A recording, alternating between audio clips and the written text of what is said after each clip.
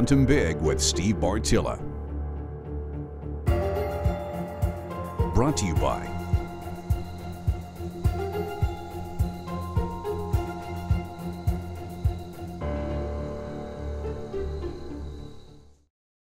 one of the things we all stress about is actually, well, at least let me rephrase. One of the things I hope we are all stressing about is actually making that effective shot. Ethically, hitting our mark, all that good stuff. And as I know I sound like a broken record on this, but quite honestly, that all begins with how you practice. You practice like you actually hunt, you know what? Odds are better that you're going to make the shot. And while you're doing that, really think of your mental game. Me personally, I sit there, once I'm sighted in, I hardly ever practice from 20, 30, 40, and even 50 yards. Instead, the only times I do is right before I head out. I'm going to go ahead and take a shot at 50 and a shot at 20. I make those, I feel confident, and I'm going to take the 50-yard shot first because I know I'm going to hit the mark on the 20-yard shot. So I'm going to go in with confidence brimming. Another thing that helps confidence immensely is to go ahead and use your most powerful weapon while you're practicing. And that is, rather than sitting there, oh, I'm just shooting the 3D deer target again, shooting it, oh, there's a breeze, let's wait, hold, okay, now I'm on it. No. Practice like you're actually hunting. The more you can mimic the real world hunting scenarios you're getting into in the deer woods, the more confident you are, and our confidence means everything. Me personally, when I come to full draw, if I have any doubt I'm going to make that shot, I will just learn to let down. Okay. But God help that target if I feel confident. If I feel confident, I'm going to drill it. And by making practice mimic real world hunting scenarios, this ain't new. And now I can tell myself when that 140-inch buck is about to step out in my shooting lane, this is no different than what I've done 1,000 times in my own backyard. Once you make the shot, that's when everything really starts now.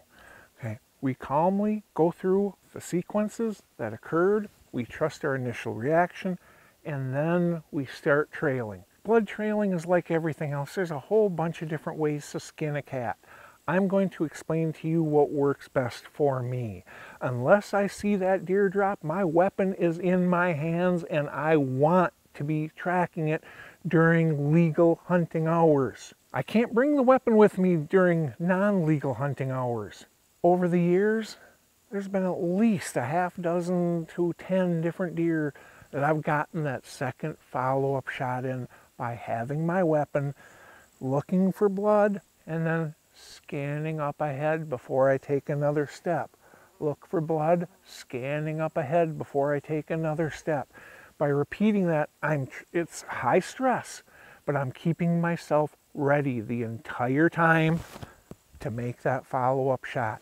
Bring something like a toilet paper with to mark that blood. Don't use flagging tape. None of us go back and rip up all the flagging tape we've used after a 3/4 mile track job. Now we got flagging tape.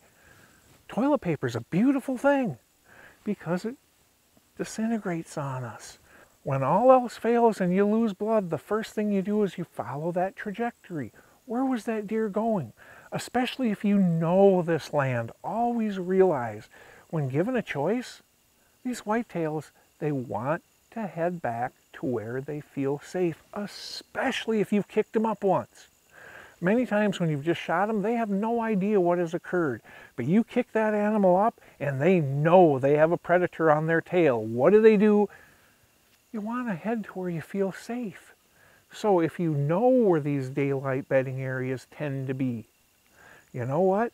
And that azimuth of those toilet paper things you got hanging in trees are all headed, oh, and we're headed straight to a bedding area.